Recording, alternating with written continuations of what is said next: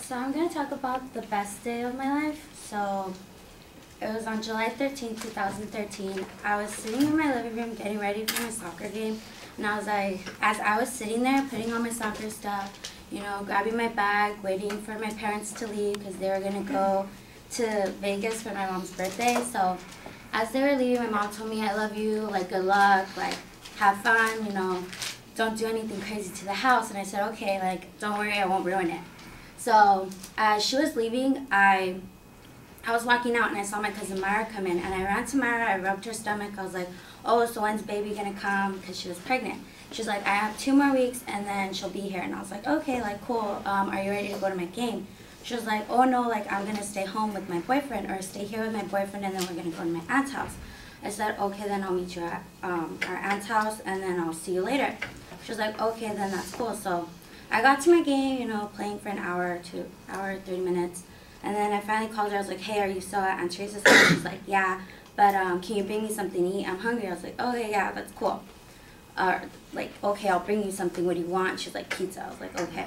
So I go get her pizza from Costco. I go back to my aunt's. I was like, okay, well, I'm going to go home, take a shower. Like, I'm really nasty. Like, it's sweaty. It's hot. Like, I just don't want to go, like, be there and, you know. So then I go home, you know, take off my soccer gear, like getting ready to take a shower, and then I hear my phone ringing and ringing and ringing, and I was like, oh, it's what, like, it's nothing, like, you know, if they really want to talk to me, they'll, like, wait.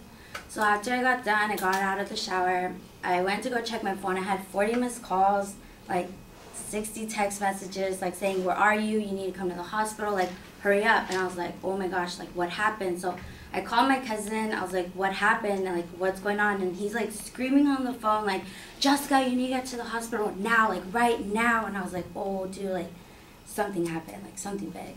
So then I hang up my phone. I throw anything, like, I can see that's, like, around me. I throw anything on. I get to, like, as I was driving to the hospital, I was thinking, like, 3 things. Like, dude, my shoes are on backwards. Like, this is so uncomfortable. Like, 2, like, if I get pulled over by a cop, my mom is going to chew my ass out.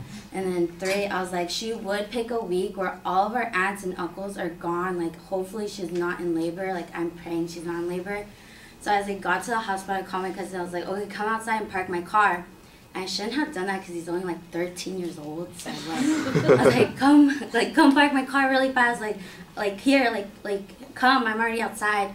So he comes outside, I throw him the keys. Like, you know, I run into the hospital. I was like waiting there for a while. My cousin, her boyfriend Leo, he comes and he's like, okay, you need to come with me now. And I was like, okay, like, oh my gosh, please don't tell me she's like in labor. And he was like, oh, no, just come. I was like, okay. So as we were walking through the hall, I was thinking like 2 things. Like, 1, my shoes are still on backwards, and then 2, I was like, please don't have me in the room when she's having the baby. Like, I don't want to be there. So as I was like going to the room finally and, you know, seeing her lay there, she was like, you're not leaving me. You're staying in this room and being here with me for this baby. And I was like, dude, you're shitting me, right? Like, I have to be here. Like, I don't want to witness this. I don't even want kids. Like, I don't even want to see you have kids. Like, that's awkward. Like, who wants to see their cousin have kids? I was like, oh, God, like, please. So as I was in the labor room with her for 10 hours, hearing her scream and yell and saying, like, I'm going to push, I was like, oh, my gosh, she's really going to do this in front of me. I can't believe this. Like, oh, my God, Myra. But, like, after waiting in the hospital with her for 10 hours, witnessing, like, all that chaos, like, oh, my gosh, no. I finally got to see, like, my goddaughter be born, and, like, I got to hold her, and, like, we had, like, this intimate, like, moment where, like, it was me, Myra, and then, like, Nala, and we were just there, and, like, it just was, like, one of the best feelings I ever had, but, like, the weirdest experience I will ever go through again, and, like, that was the best day of my life.